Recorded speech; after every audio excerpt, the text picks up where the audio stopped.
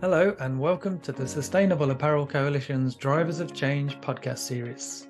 In this series, we speak to leading voices from within the textile, apparel, and fashion supply chain, as well as external experts to discuss how industry can transform in order to tackle the climate crisis and address social challenges. We'll explore what's happening and what needs to happen if we are to create a more equitable, sustainable, and resilient future for all. I'm your host, Lee Green, and I'm the Senior Director of Communications and Marketing at the Sustainable Apparel Coalition. Enjoy the show. Okay, so today I have the pleasure of being joined by the New York Times bestselling author, Simon Mannering. Simon is also founder and CEO of WeFirst, and has decades of experience working in fashion and for fashion brands as an external strategist and consultant. Welcome, Simon. Great to have you here. Thanks for having me, Lee. Good stuff. So we have about 20 minutes or so. So I'm going to dive straight into the questions. So the World Economic Forum recently published their latest global risks reports. And the report states that the next decade will be characterized by environmental and societal crises driven by underlying geopolitical and economic trends. In fact, all 6 environmental risks feature in the top 10 risks over the next 10 years.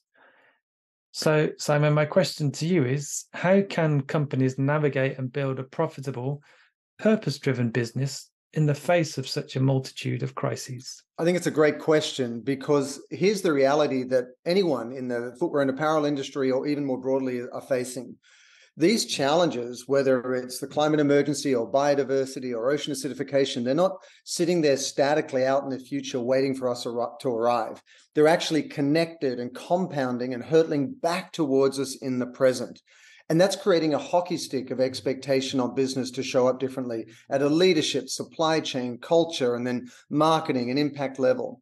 And with that in mind, we're at this very unique moment of transition from the carrot to the stick. And what I mean by that is over the last several years, if in the footwear and apparel industry, you've re-engineered what you do, you'd get some halo effect in terms of your reputation and, your ability to attract the talent you need and conscious consumers buying your product.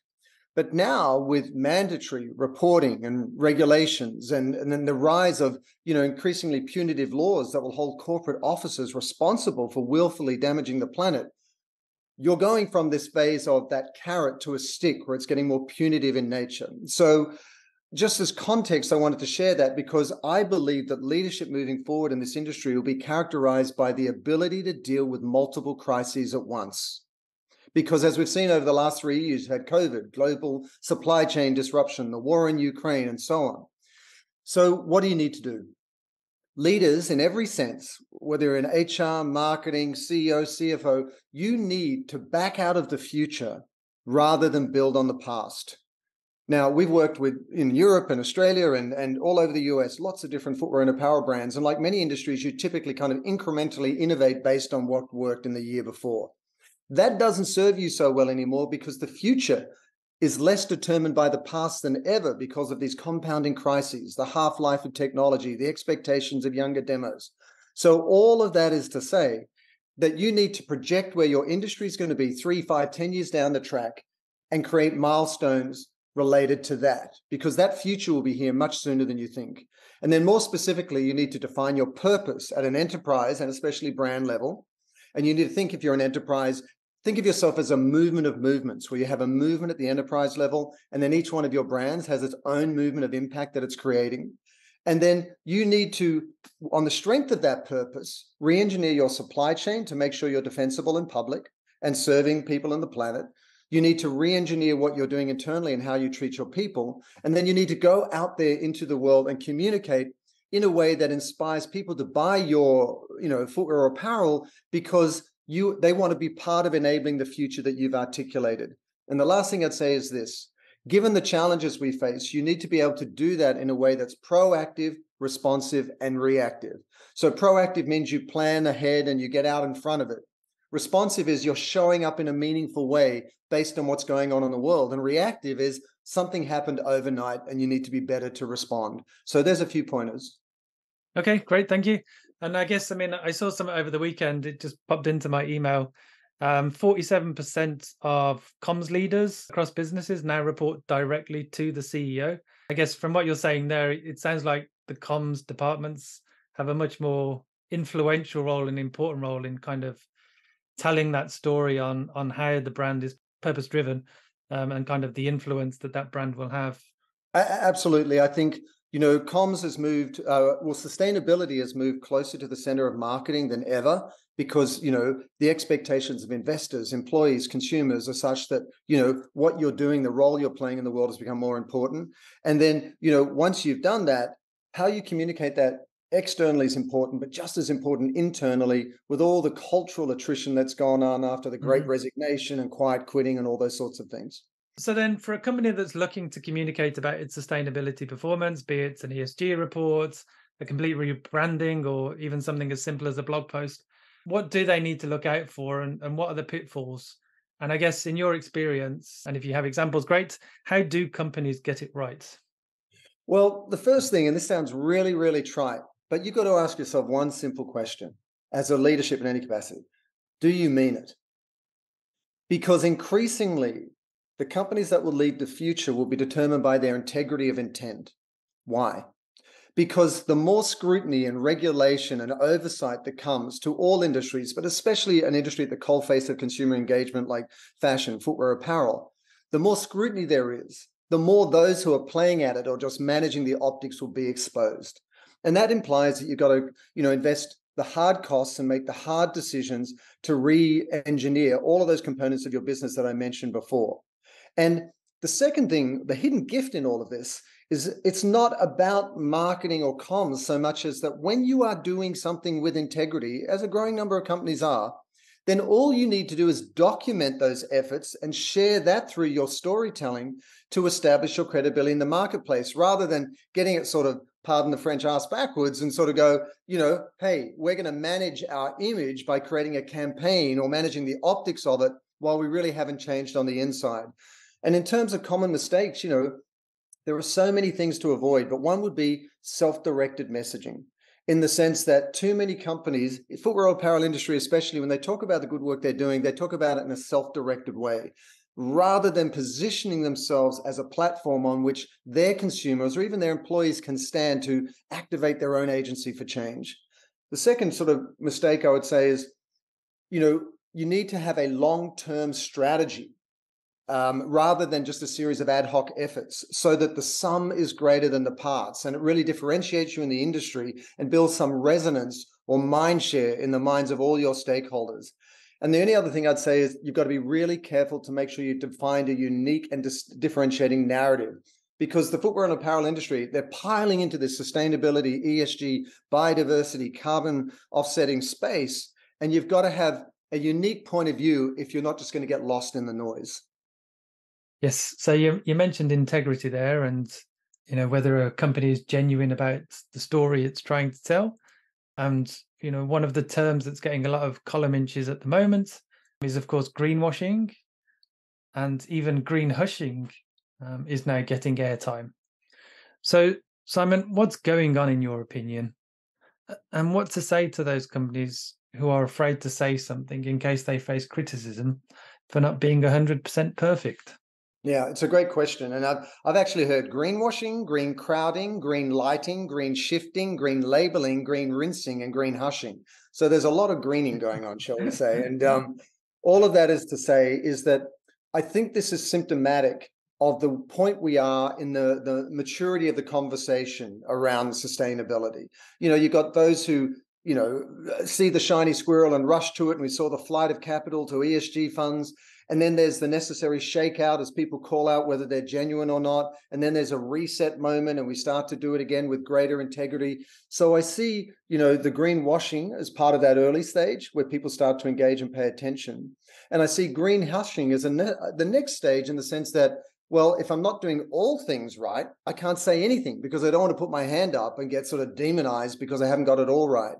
And that's, especially true when you look at the mandatory regulation about ESG reporting that's coming through, and you also look at some of these punitive kind of regulations and laws coming through in terms of corporate offices.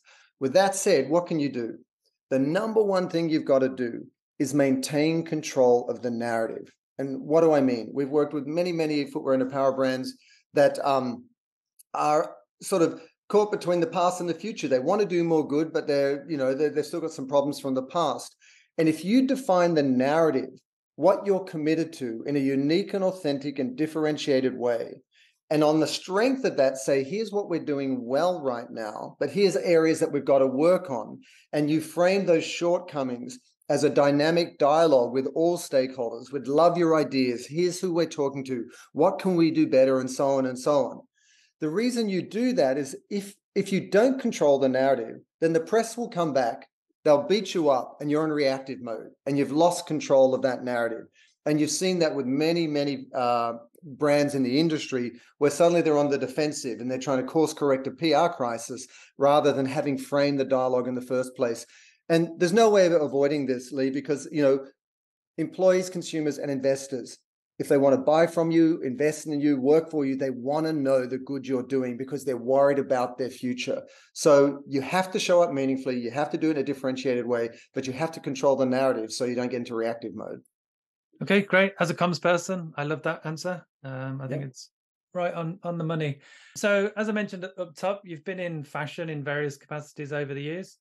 As the least fashionable person in the world myself, I just want to throw that in there. Yeah. My daughters will attest, but yeah. So where do you think the fashion industry, textile apparel, etc., sits at the moment? I guess not only in its move towards sustainability, but also in how it's engaging with consumers, how it's driving collective action, etc. Are there signs that the industry will get it right sooner rather than later? And I guess what's got to change? Well, I think they will have to get it right sooner rather than later, because I think, textiles and food and energy are those three big sectors that everyone always looks to. And even more so with fashion, you're at the coalface of consumer engagement, where increasing number of conscious consumers pride themselves on being well informed and calling out companies for what they're making or for disingenuous efforts. At the same time, a lot of the strategies people are using right now are getting exposed. Like there was a big report around carbon offsets really being phantom offsets. They really, research into Verra, which is the world's leading kind of standard for voluntary carbon offsets. And, they can be doing more harm than good. So a lot of the strategies that, companies might have gone into with the best of intentions are being exposed as to not really having the integrity we all need. And so what do? We've done this work with large enterprises that have global footprints. And the challenge really is to identify how and where you lead. And the way you do that, and the way we've done it, is to do an audit of the industry, and you look at major competitors to identify where you're best qualified to lead. And so you craft a topography of the landscape where a competitor might be strong in this area. It might be diversity and inclusion. Someone may be in supply chain management. Somebody may be in, regenerative, agriculture or otherwise practices. Because you can't be all things to all people. You can't try and boil the ocean. So what you've got to do is identify where your unique strengths are that both align with your business goals, but also will carve out something meaningful to all stakeholders within the industry. And then on a higher level, I think what the fashion industry needs to do is they need to lead together. And what do I mean? Sometimes, you sit there as a CEO, CFO, CSO and go, well, we're doing everything we can. But are you challenging the whole industry to ladder itself up?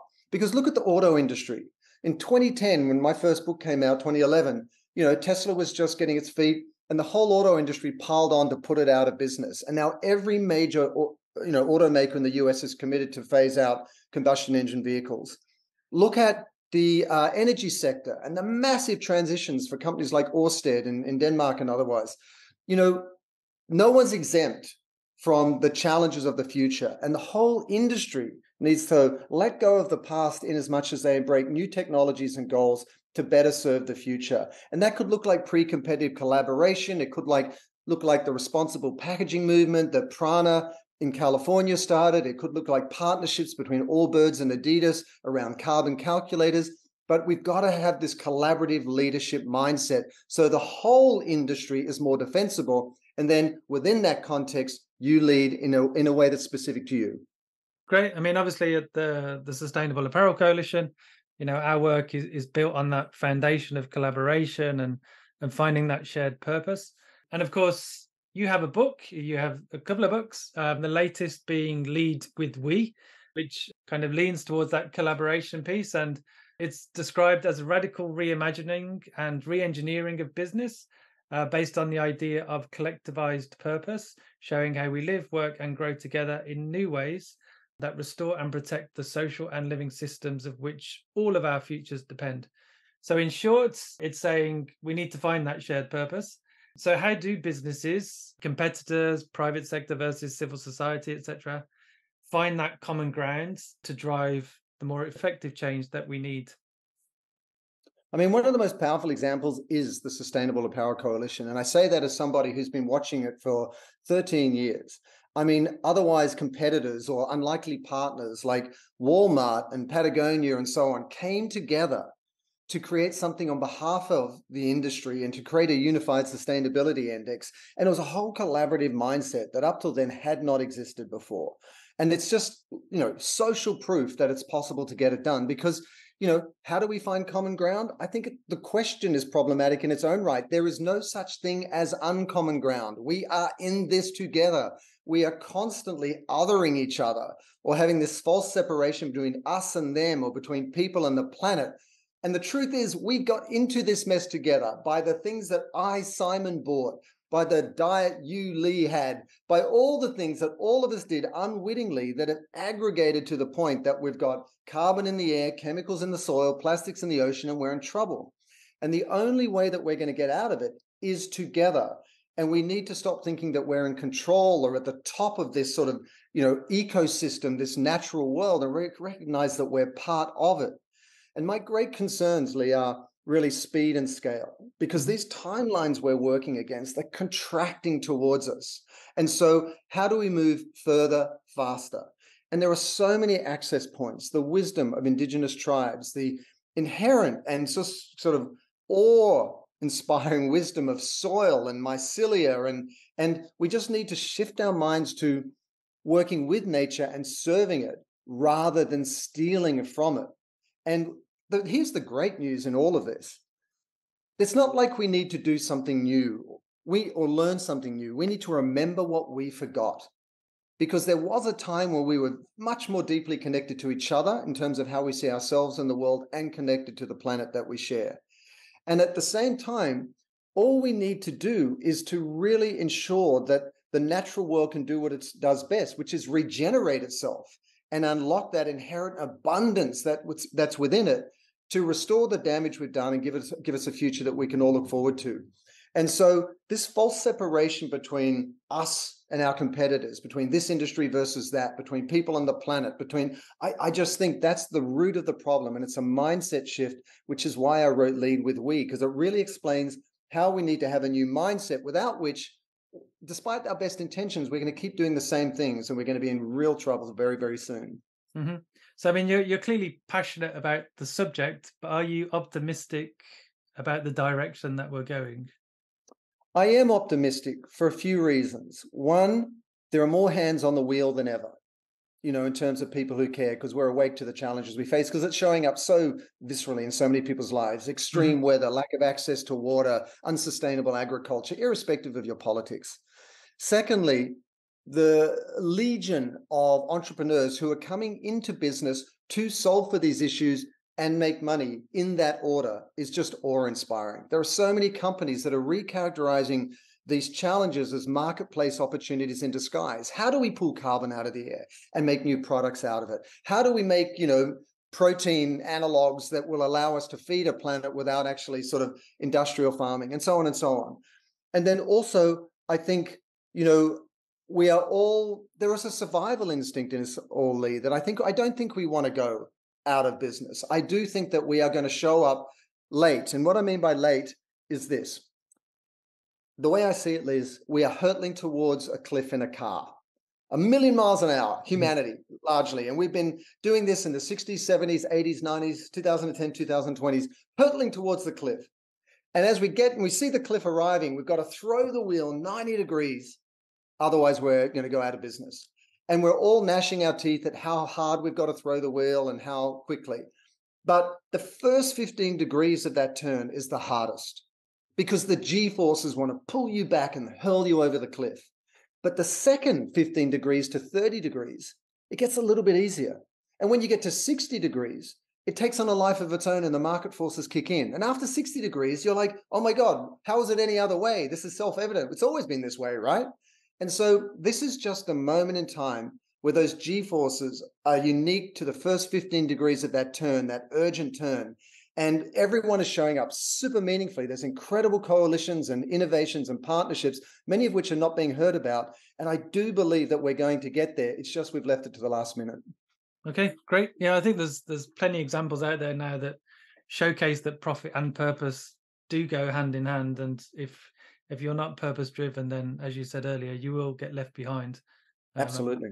Okay, so I mean, going back to your book, one of the things that really resonated with me was the virtuous spiral. So, I mean, could you, for our audience, just kind of explain what the virtuous spiral is and how it works?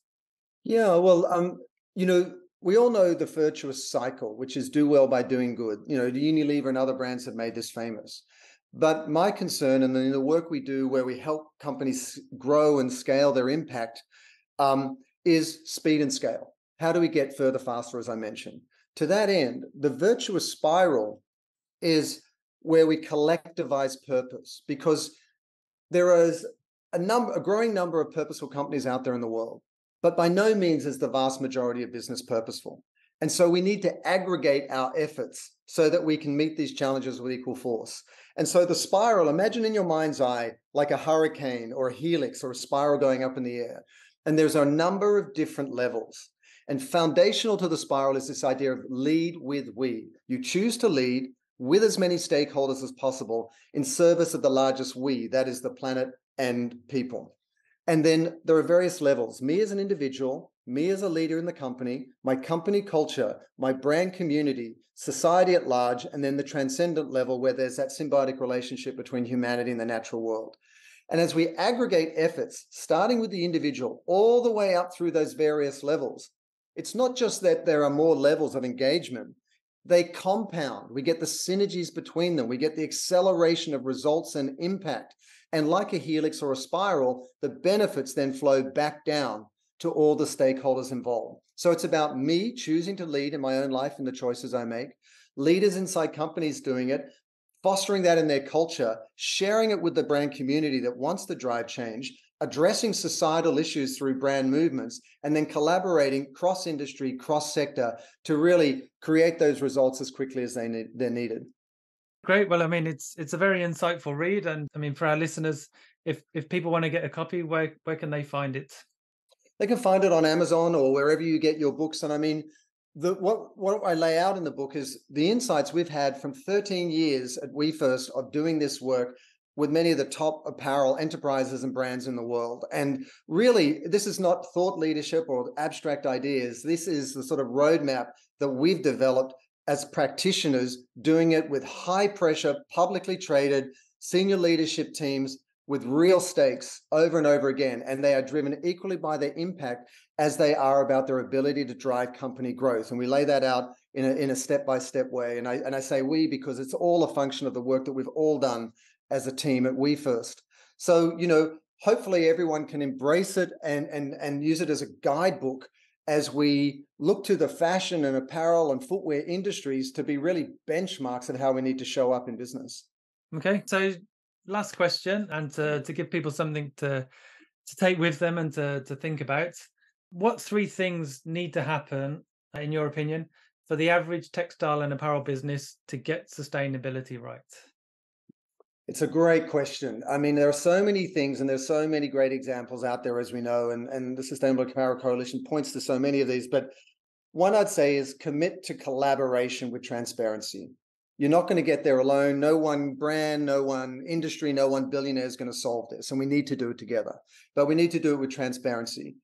Secondly, I would say that you need to reframe your supply chain as enablers of life. Because for so long they've been distractive or degenerative or had a negative impact. But what if we simply reframe them and chose our partners and leverage processes that actually serve nature? And so how do they become enablers of life? That will have a massive trickle down effect through your entire organization, and it'll also serve your communications and storytelling because you'll have things to point to. And then the third thing, and this sounds really, really kind of out there perhaps, but as someone who's committed to this himself, spend time in nature and encourage all your stakeholders to do the same. I think the experience of awe, where we've sat on a cliff and looked at a sunset, or been on a surfboard or watched a sunset, or looked at a flower bud and just marveled at how extraordinary it is. When you have that experience of awe, you right size our proportion in the world, because I think the screen living we do blows us up disproportionately, and we think we are suddenly, the world revolves around us. But when we go out into the natural world, we get reproportioned in a way that we become part of that natural system. And I think that's so important, because I think we're disconnected from our true nature, who we are as people. We are disconnected from each other, and we are disconnected from the natural world. But when we reestablish that connection, a lot of these processes that are innate to the natural world and the humanity's connection to it will be unlocked, and we'll suddenly realize we can solve for our future much more easily, but just by leaning into who we've always been. Okay, great. Thank you. That's a really good message to end on. So Simon, thank you very much. It's been an absolute pleasure. And, thank you again for taking the time to come speak to me today. No, thank you, Lee. And thank you to all the listeners for hearing, what I had to share today. And just know that the Sustainable Apparel Coalition was one of those organizations that inspired my career all those years ago. So much respect, and here's to, really meaningful collaboration in the future. Thank you again. Thank you for listening today. If you'd like to learn more about the topics discussed in this episode, please check out the links or visit www.apparelcoalition.org.